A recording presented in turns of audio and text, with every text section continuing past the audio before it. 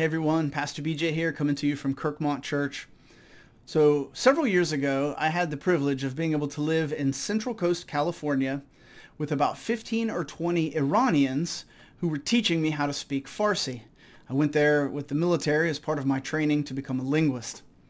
Now, one of the things that I learned while I was there is that we Americans are terrible at insulting and cursing people. We usually will just throw a vulgar word at them or we'll tell them to shut up, and then that's it. It's sort of the adult equivalent of you're a big stupid head, and that's about it. Well, other cultures around the world are actually really good at this, and it's almost poetic in how they do it. And one of the best examples of this comes to us from King David in the Psalms. And that's where we're going to find our bizarre verse of the Bible for today. So grab your high-octane coffee.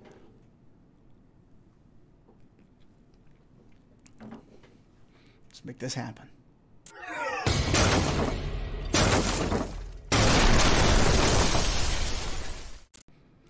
All right, so before we actually jump into our scripture text today, let me give you two examples that I learned from the Iranians that I lived with that show how much better they are at this than we are.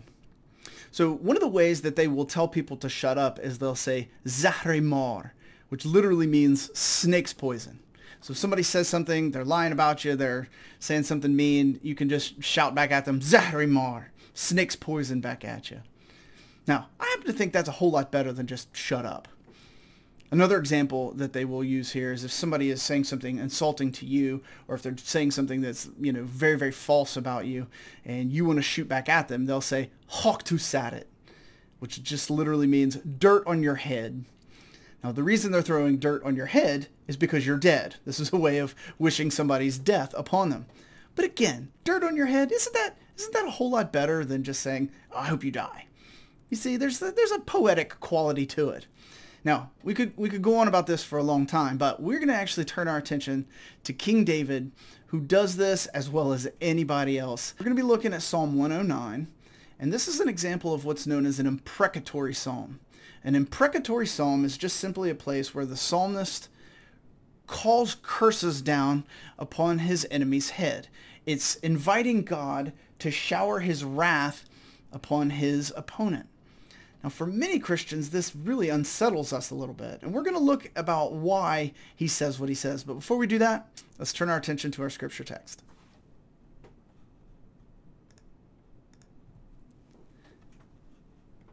Psalm 109, beginning in verse 6, King David says this, Appoint a wicked man against him. Let an accuser stand at his right hand. When he is tried, let him come forth guilty. Let his prayer be counted as sin. May his days be few. May another take his office. May his children be fatherless, and his wife a widow. May his children wander about and beg, seeking food far from the ruins they inhabit. May the creditor seize all that he has. May strangers plunder the fruits of his toil. Let there be none to extend kindness to him, nor any to pity his fatherless children. May his posterity be cut off. May his name be blotted out in the second generation. May the iniquity of his fathers be remembered before the Lord, and let not the sin of his mother be blotted out. Let them be before the Lord continually, that he may cut off the memory of them from the earth. Yikes. All right, we got to take a deep breath from that right there. Now, one of the first things to take away from this is that this is actually in the Bible.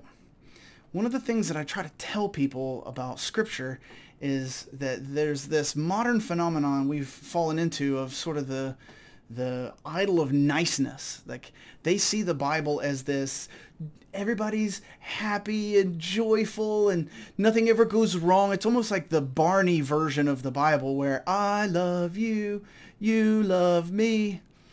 And it's not an accurate picture of the Bible. The Bible is full of people saying things that are very hard to other people. Now, yes, there is joy and peace and kindness and celebration. We serve the Prince of Peace. So please understand what I'm saying here. But the Bible is actually full of these kinds of things. Paul anathematizes people. He basically curses them. He uses very strong language against his theological opponents. And in the book of Revelation, we see the martyrs waiting, saying, when is our martyrdom? When is our blood going to be avenged? And so a big part of understanding Scripture is sort of clearing away the facade of everything's always peachy and happy and good. It's clearly not the case, and it's clearly not the case here in the Psalms. Now, the question to ask ourselves here is, why is David doing this? I mean, he's literally asking for his children to become orphans and his wife to become widows. He's just casting all of these horrible, horrible things upon his opponents, and that makes many of us recoil. But here's the thing. I think there are two very important reasons why David does this. The first is that the ancient Israelites had a much healthier relationship with their emotions than many Americans do. We in America are much closer to like the Stoics, the sort of the unfeeling, rationalistic thinking philosophers than the ancient Israelites. The ancient Israelites had no problem expressing their emotions. This is why when they repent, they tear their clothes and they put dirt on their head. They repent in dust and ashes, and they wear sackcloth, and they're just very public about some of their emotions. And that's part of what's going on here. Is it's very cathartic to say, all right, Lord, I want my enemy to repent. I want my enemy to stop being my enemy. I want to love my enemy the way that Christ tells us to. But if he's not going to do that, if he's going to continue to harm me and to slander me and to continue to come after me, then God, let your wrath fall upon him. May he get what he deserves. Now, if we read a little farther in this psalm, we really do see the second reason behind this. And so let's pick up our text there. In verse 16, he says, "For he did not remember to show kindness, but pursued the poor and needy and the brokenhearted, to put them to death. He loved to curse. Let curses come upon him. He did not delight in blessing. May it be far from him. He clothed himself with cursing as his coat. May it soak into his body like water, like oil into his bones. May it be like a garment that he wraps around him, like a belt that he puts on every day. May this be the reward of my accusers from the Lord, of those who speak evil against my life." All right, so now keep in mind, David's not just grabbing a random stranger on the street here. He is asking God to curse somebody who has oppressed the poor, has hurt the needy, has gone after people, and is violent, is wicked, and obviously David would rather this person turn and repent and obey the Lord. This is not about revenge, but this is about God calling upon God to say, listen, this guy's doing horrible, horrible things, God. Stop him, whatever you have to do. And if we can add a little bit of a poetic flair in our curses, then so much the better. And so here's what I want to leave you with.